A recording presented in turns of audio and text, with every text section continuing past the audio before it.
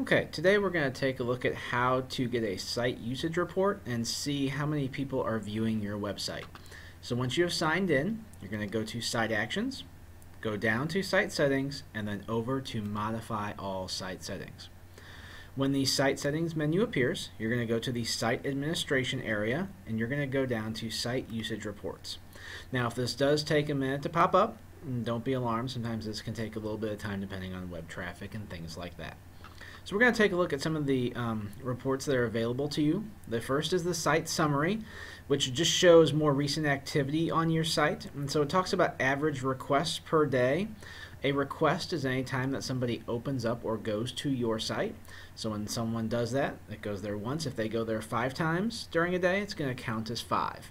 The distinct users I would not worry about, only because this only counts the people who can log into your site, which in this case are teachers and students. Parents don't log into your site, they don't have login credentials.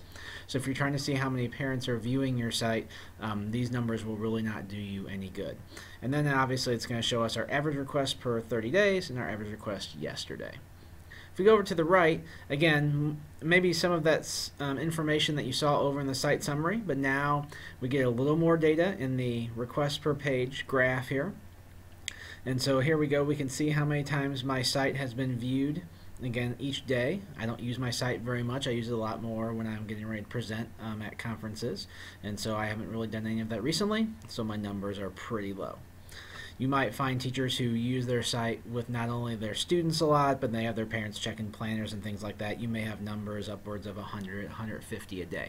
Again, just depends on how you are using your site.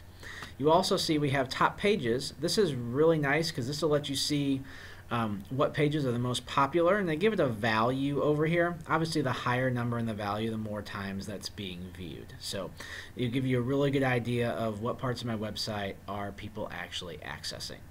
And then if you go down to top users, again, you're going to see here this little dash. Those are the anonymous users, so anybody from the outside without a login, they just basically count as anonymous right there. And then right now, I'm the only other user who's gone in there. So if other people had signed into my site, they would appear down here. And there are some other reports just kind of showing you, where people are getting to your site from. So in this case, most of the people are getting to it from within Rockwood, or in this case Google. And I have a few more down here at the bottom. So if we do want any more particular data, we can click on a title. So I'm going to click on my requests per day title here, and so it's just going to give me a little bit more information. So it gives me that same request over the past 30 days, but now I also get requests per day by month. So if I want to kind of see some more longitudinal data on that. That's how to access the site usage reports. If you have any questions, please let me know.